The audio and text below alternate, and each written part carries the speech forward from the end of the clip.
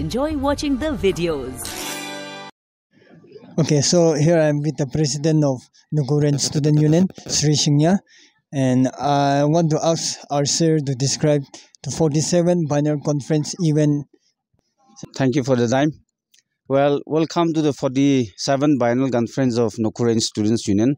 The session was hosted by Aniangan village, and we are very much honored to have many guests and invitees from different organizations and different dignitaries, who are the government officials. So I couldn't name them in short. So this is the whole scenario of what is happening at the back, at my back, and this is the volleyball tournament going on. It's a final match playing between Aniangan Students Union versus Choklangan Students Union.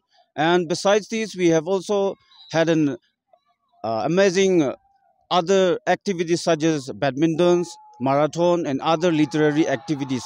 So first of its kind, we have also introduced one female referee.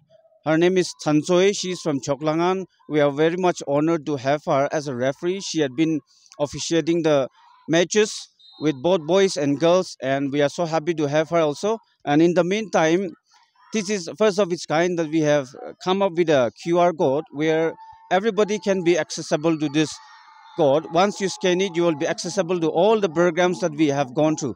So this is the a short-term description of the Biennial Conference of Nokhu Students Union. Thank you.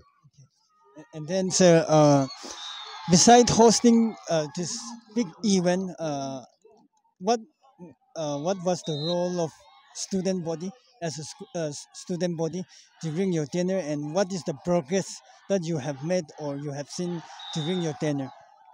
To be very precise, student body, we don't have much of the resources that we can use, but we had been a good channel to create platform for the students community, where we organized solo competitions, where we organized crossbow shooting competitions, and we, like I said, we are just a platform.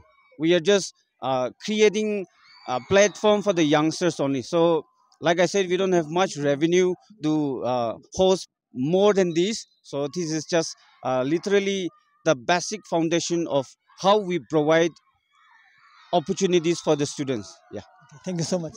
Thank you.